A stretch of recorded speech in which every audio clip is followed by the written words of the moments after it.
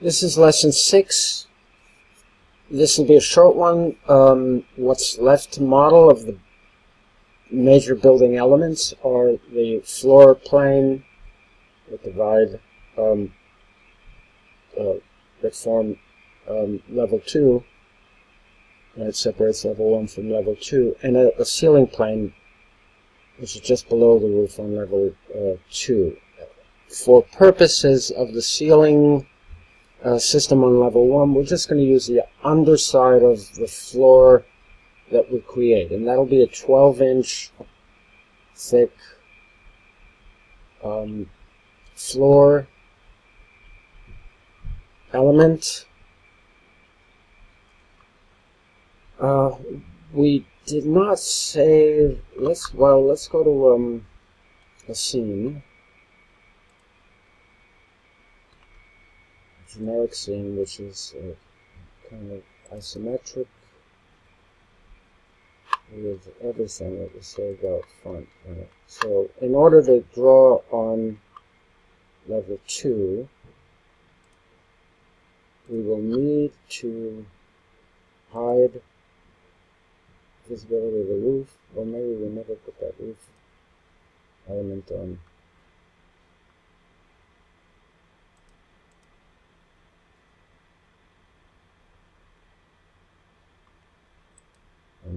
Right there. Okay.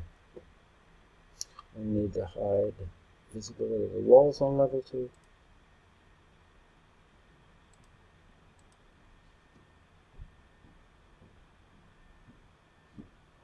Let's hide the visibility of the rest of things here. We don't need these sections. We do need the CAD underlay for the second floor. We need its outline and its elevation. So the top of that floor will be the top of this drawing.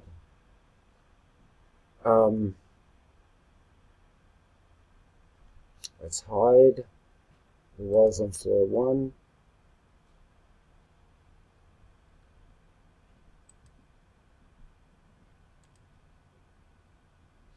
We'll never put the foundation slab where it belonged.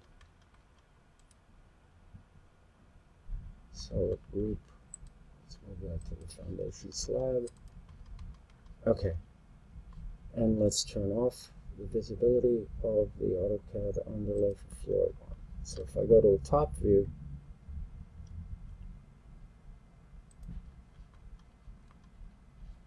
and I draw a shape that's going to represent roughly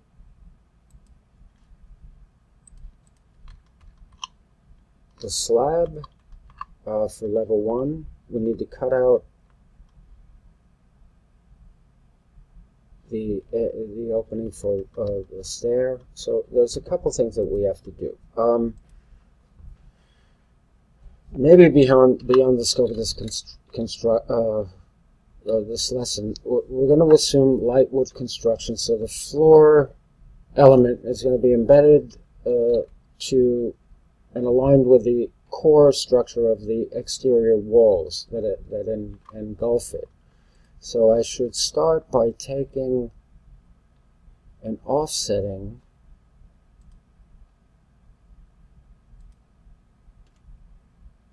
I'm going to say 4 inches, which is half the thickness of the exterior walls, and I'm going to have that represent my floor slab.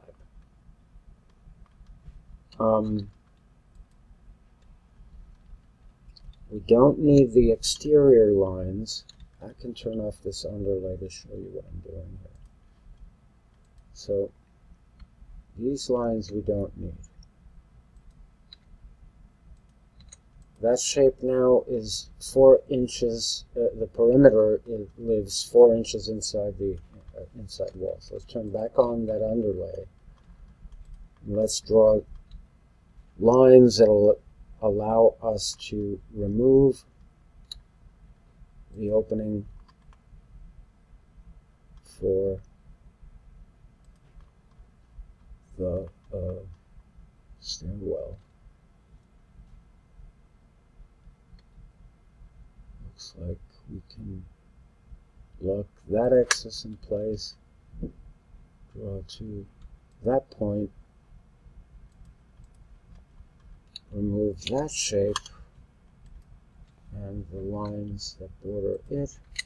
So we're left with an L-shaped floor slab, which we're going to extrude 12 inches in the downward direction. I'm going to push it down 12.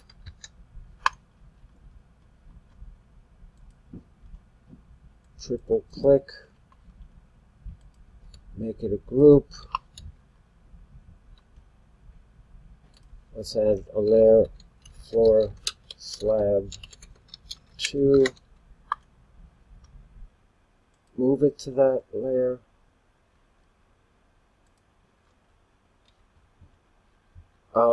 Let's now, to see it in context with the rest of the geometry, we'll turn off this underlay. We'll turn on the walls for floor 1. You can see that slab is coincident with some of these walls. Most importantly, it is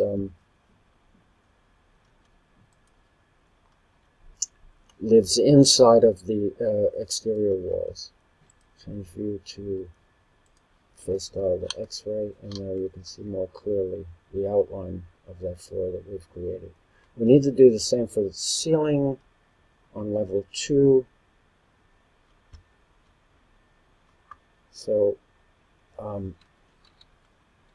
just going to quickly save the scene.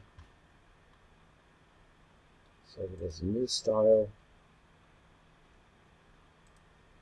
Call this floor slab 2. When you come across scenes that you views that you think will be useful, it's always a good idea to save them as a scene.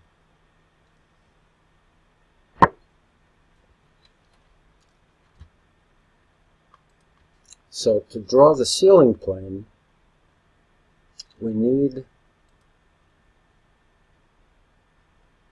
the CAD drawing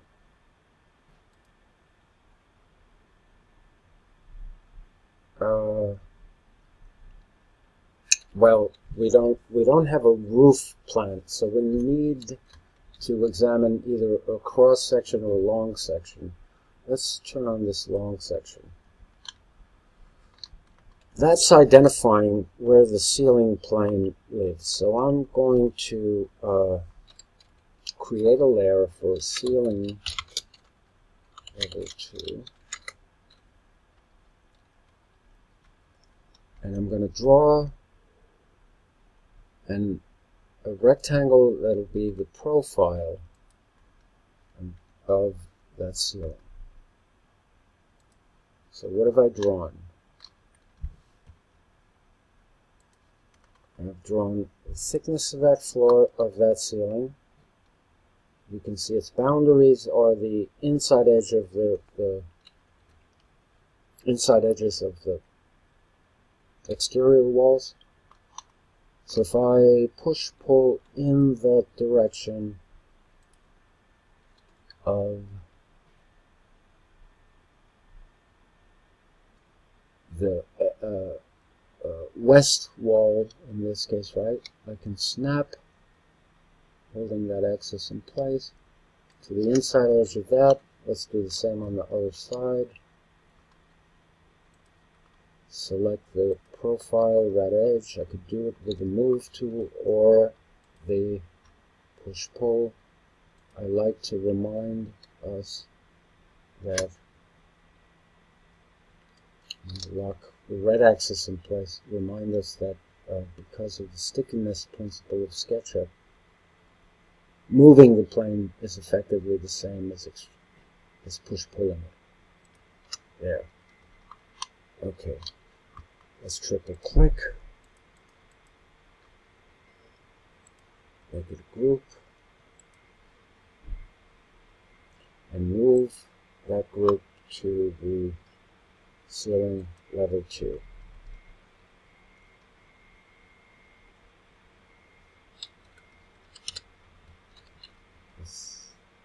did I do? A group is on ceiling level 2. Okay. So, let's turn off the CAD long section underlay. Turn on the walls for level 2, and you can now see the ceiling in the context of the model. Now the walls are peeking up through it. That will need to be adjusted, or it could be ignored for purposes of the model. So at this point, we have pretty much modeled all the major enclosing elements of the entire building. The next thing we need to do is,